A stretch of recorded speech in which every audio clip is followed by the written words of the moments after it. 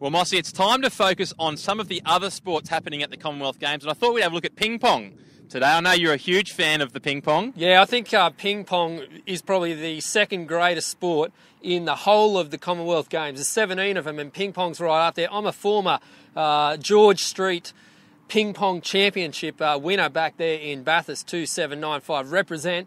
And mate, how are we looking as far as our ping pong chances for the Glasgow Games? Look, the stocks are looking very, very strong, and one athlete in particular I had the chance to catch up with just this week is Glasgow Com Games ping pong medal hopeful Henning Hu.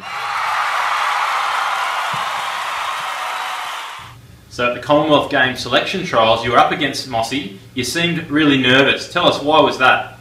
We've played a few times, but he's a step above me. I'm not sure if most of you know him, but he's around 60 in the world. He's defeated players like Oh Sang-un and a lot of good players that are in the top 10 in the world.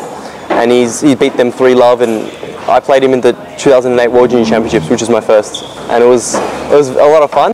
In 2012, you were embroiled in Shirtgate. Tell us about that. In that match, we wore the same shirt, and I was stupid enough not to bring any other shirt that was of different colour with all international rules.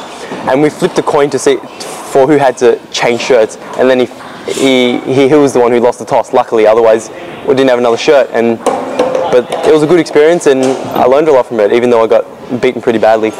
Now, we always like to know about the breakfast of champions. Tell us, what do you have for breakfast? Would be Nando's, because I love it.